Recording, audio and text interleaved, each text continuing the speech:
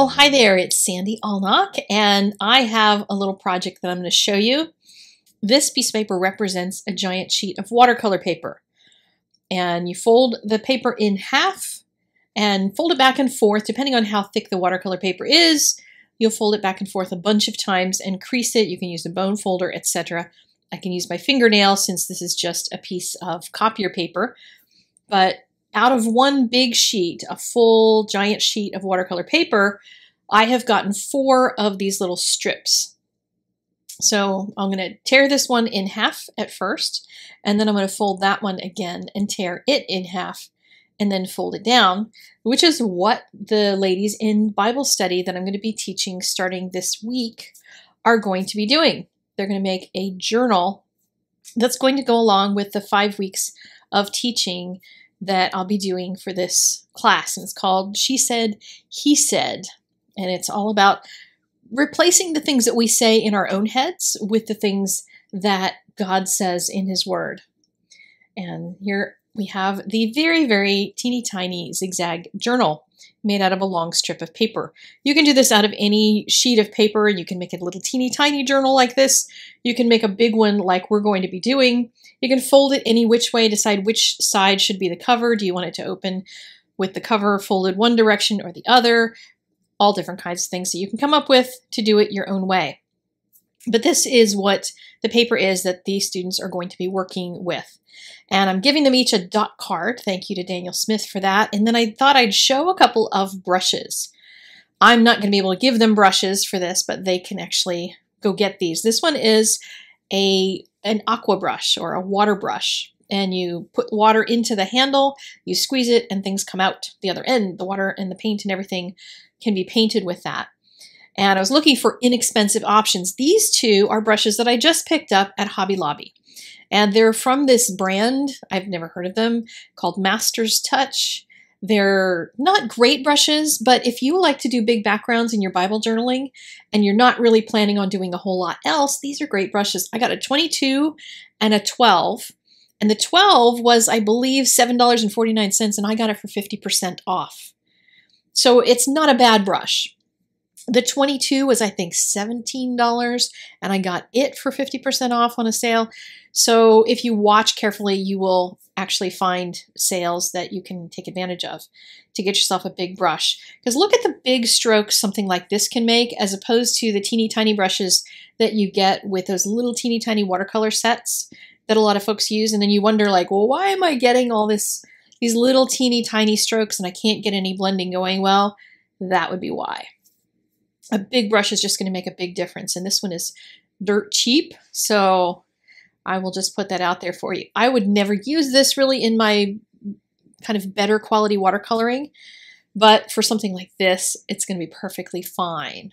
And I wanted something for my students that is going to be a really good starter brush if they just want to do something and they don't want to steal brushes from their kids, from their little watercolor sets. Now this water brush, you can also squeeze it. So I'm just kind of squeezing out drops of water onto this because I wanted to make a pattern with water droplets on it. And each week during the whole Bible study thing, I'm making a little video to show them a background that they can do on this watercolor paper.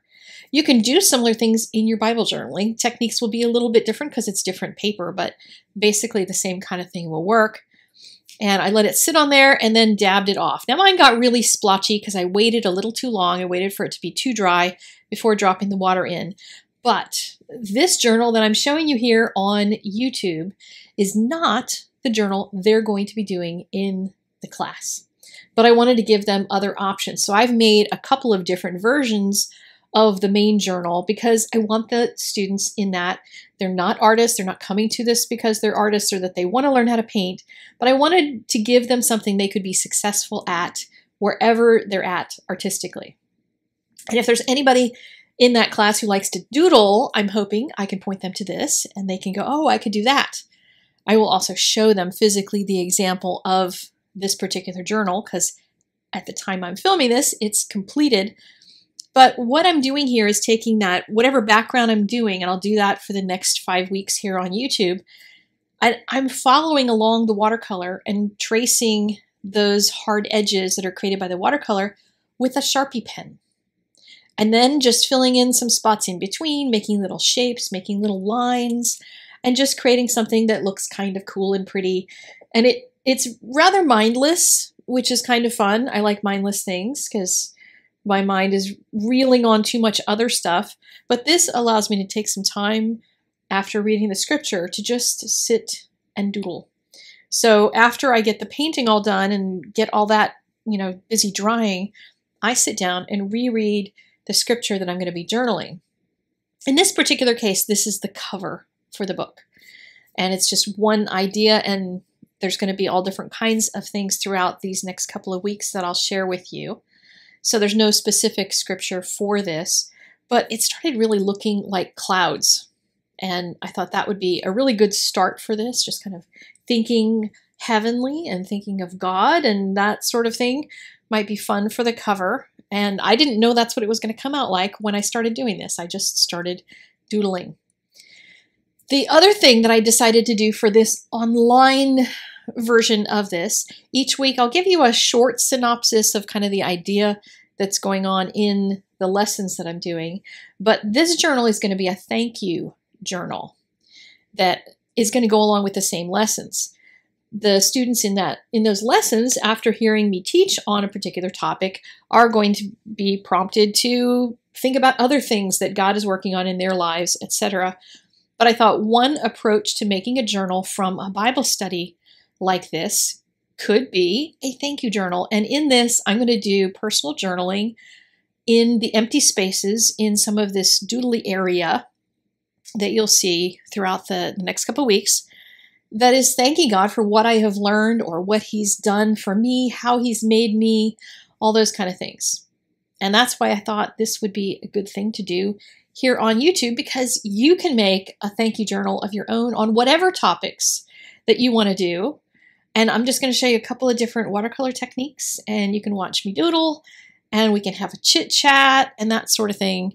And this also gives the students in my Bible study another option to see a different way to approach making a journal. If they're scared by some of the other things, because I've showed them from very beginner techniques, just taking the backgrounds and just write the scripture on it, and that's it, to making something that's carefully drawn and you're drawing pictures and all kinds of stuff, or something like this where you're just doodling.